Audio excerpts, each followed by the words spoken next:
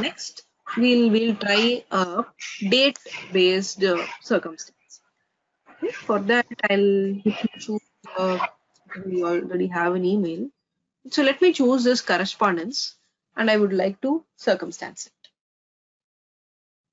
Okay. Before that, is it configured? The send email. I don't think we configured anything for it. So let's choose. Do we have a mail on the personal info? We have, right? So I think I'll use, yeah, email is there. I think I'll use that.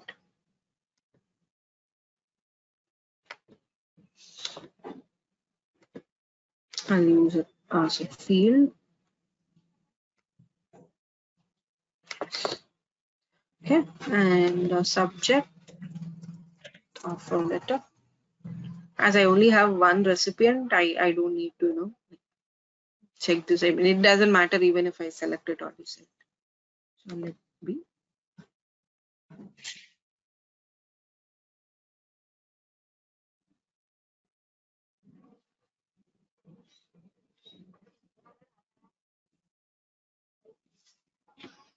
Okay.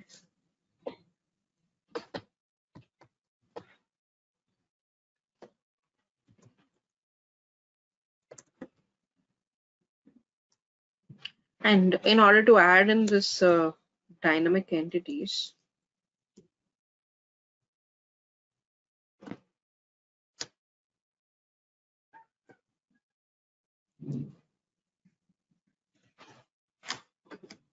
okay, I think I'll add them directly on the correspondence rule.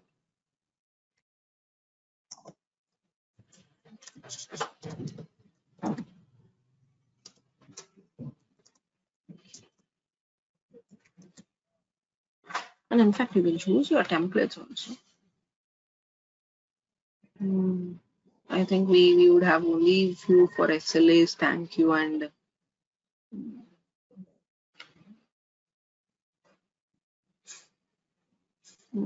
okay, I don't think any of this works.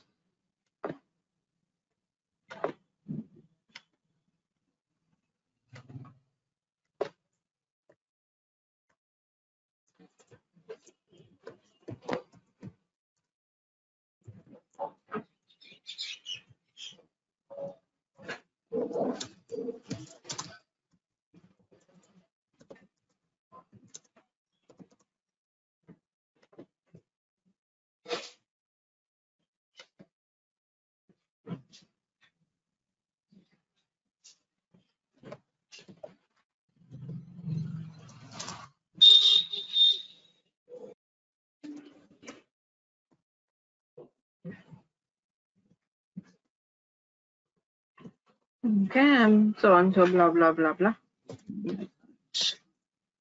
So some XYZ crop. Okay, for example, this is how it looks like.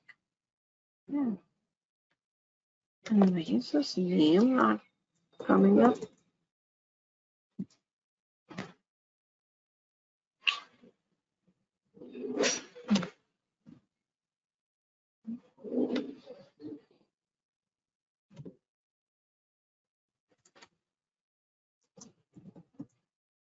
Okay, now it is. First name.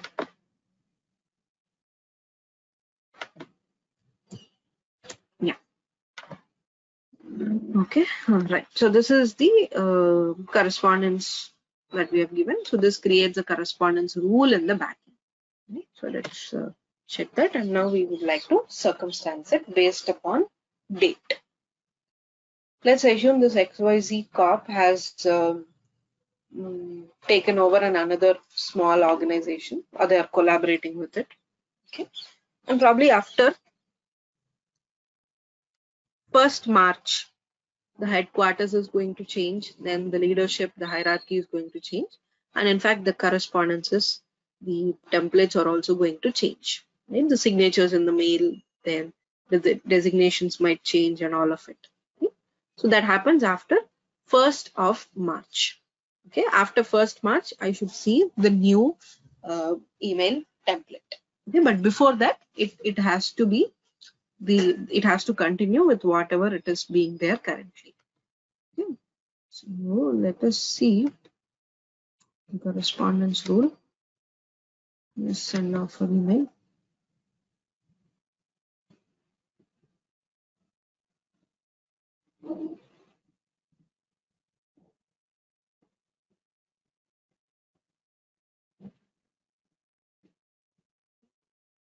Okay, right. So this is how it looks. Let me save. And now specialize by circumstance. And for this, I don't need any property as such. We should be only dealing with the date time properties now. For example, you see property and date are together. Now I'm doing it for a date property. So if my case is created after 1st of March, I should see the new correspondence rule.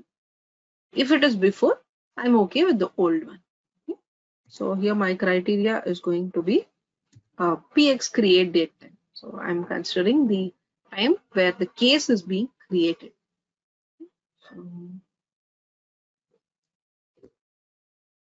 Yes. So it could be other date properties that are part of the application also. It can be, right? Where we would also be creating some date time properties and all. If that is the scenario, we can add them. Okay. Now, are you looking for any range until from when to when are you looking at this? No, this is not a campaign or an offer email, right?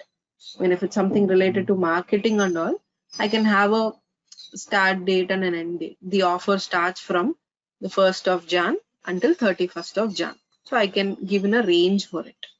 But for this, there isn't any range. There is only a start date. So this should start when? See, I cannot give March 1st now because I have to, wait until March 1st to check this correspondence of, check this circumstancing. So in fact, what will I do is, this is showing the GMT. So 10th Feb, 10:18 is the current time that is. Probably what I'll do is I'll change it to 10:21. So after 3 minutes, if I create a case, I should see the new template, the new circumstancing rule. But if it's before 10:21, within the next 3 minutes, if it is, then I should see the old one itself, right? 10:18, I'll give 10:22 because we have to even modify it and all. Okay. So after this particular time, my new correspondence rule would be picked. Okay, and if you have an end date for it and a range for it, you can give. Let me do it quickly because we only have 4 minutes. First name, let's change. Now it's no longer called project manager. It's called product manager. The designation's changed. Then XYZ, ABC, FinCorp this time it is. And the headquarters changed, New York. Okay. Now, for example, they would like to have the last name.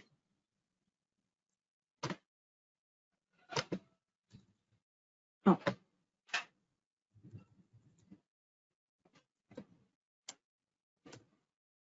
Okay. Yes. So the salutations have changed and this is how they would like it. After circumstancing based upon the date property starting from this. Okay, we are good. Now if I run my transaction, so it is even before 10:22, right? The PX create date time would be less than or earlier than 10:22.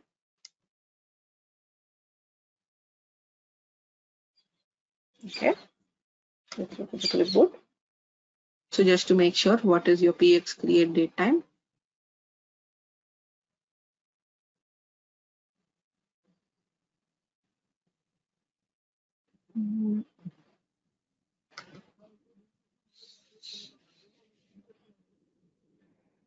Okay, create date time is so yes, 21/11. I think we'll do it in the case itself directly. Let's go ahead and submit. We'll see it on the correspondence rule itself. We have to proceed. I got the base rule here, and I will also get the base rule for the interview SLA.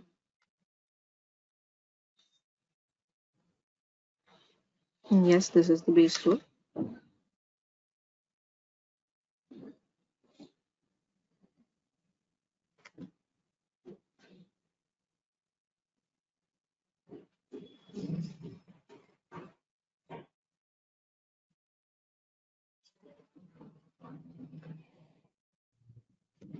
Okay, so collect feedback, which means I should have already got my offer letter. Yes. So what is it that you see? When is it generated? 2022, 10/21/47. So before, right? So before the specified time. Should I expect the base rule or the circumstance rule? So it has to be some XYZ corp. Let's check the offer letter. It is loading. Sorry.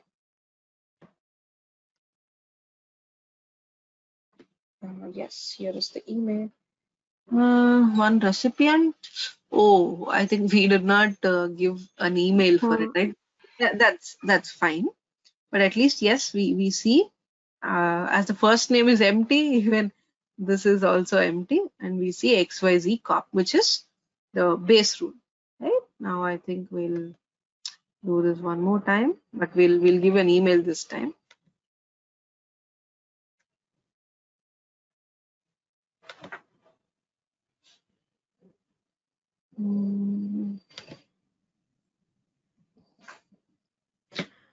Okay. Okay, first name we have given, email is also given. Now let's submit and see.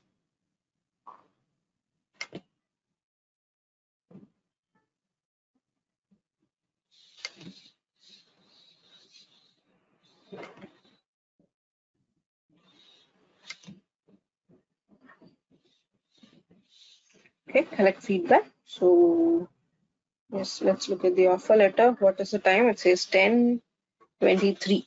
So after the specified time. So should I expect the circumstance rule? Yes.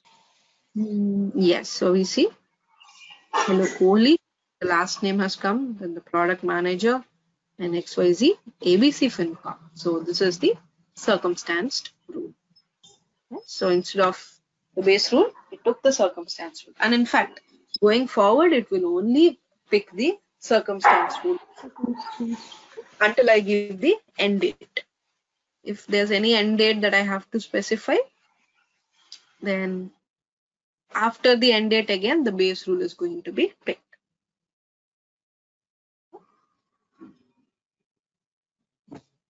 So yeah, that's how like we would be working with the circumstancing based upon the date. So we have like, so we looked at these things now. Circumstancing based upon single value we have seen, right, where based upon the customer type. Then we have seen it based upon the date property, and within date you can mention a single date, you can mention a range of dates, right? So as of date is something related to the range of dates. So both of these are part of the date properties. Right? And in fact, if required, we can combine these together, right? Based upon both, you can have it based upon both the property and the date. That's part of your template based circumstance when you have multiple values. But the thing is, we have few prerequisites to be completed here. Like you need to create a template. You need to create a definition, and you can create multiple definitions also. And whenever the condition matches, the appropriate rule would be picked. Now I forgot to show one more thing. Whenever you use this circumstancing, you can see that clearly on the App Explorer.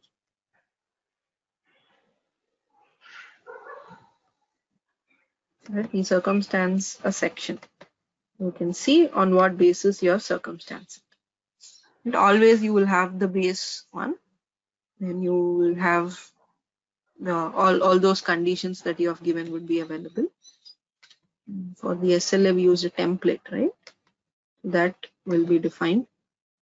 So this template and this definition, you will get that particular SLA rule. Then the base rule is there. And then for the correspondence as well. So here the criteria is PX create date time after Feb 10, 2022 is the condition. I can also have them based upon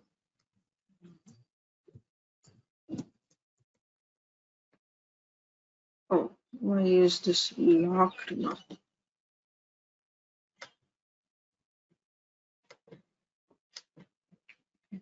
So like this went into the one. So now if I would like to circumstances based upon both,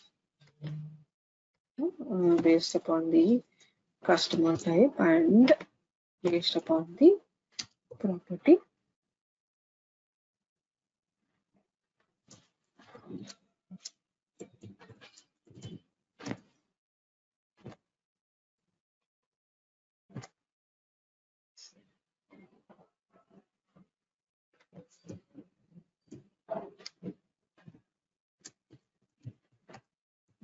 Then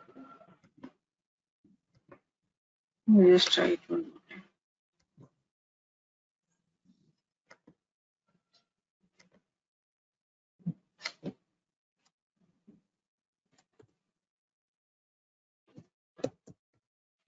Okay, and then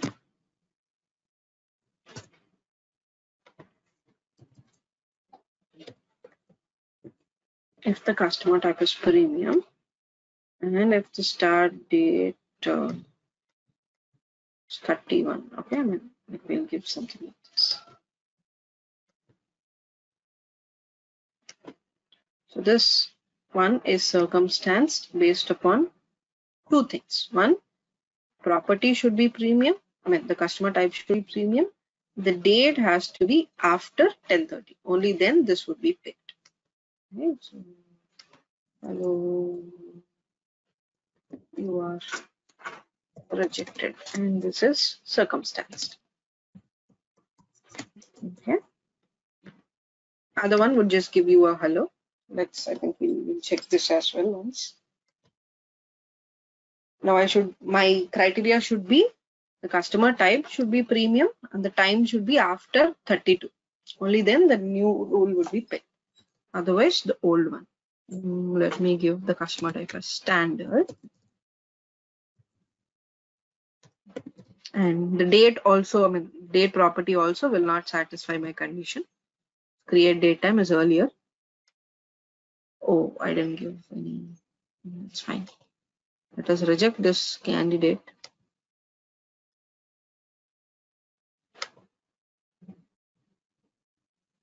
Let's reject him.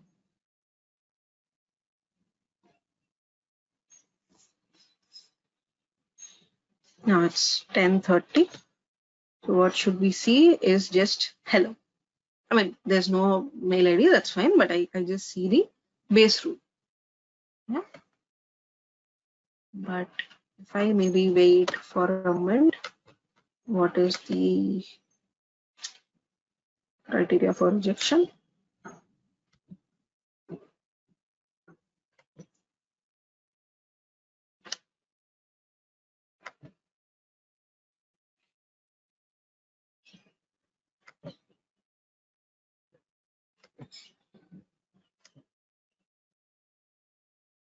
So here also you see there are two things. Customer type should be premium and date also has to be after this. Only then this rule would be picked. Okay? Yeah, I think by now it should have been passed.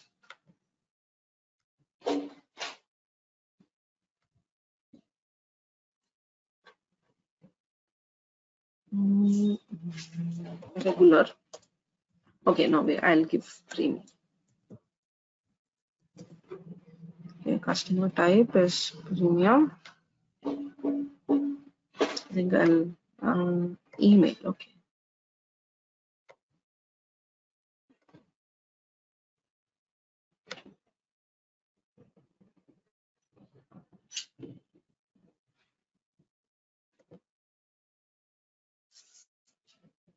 Let's check. After 10:31, we did give 10:31 or 32. I don't remember. Yeah, I think 10:31 is what we have given. So yes, I see the circumstance rule. You can use a combination also, but provided this holds good only for one property and one date. You cannot create multiple scenarios out of it. I mean, multiple properties cannot be added. If you want multiple properties, we should go for the template and definition again.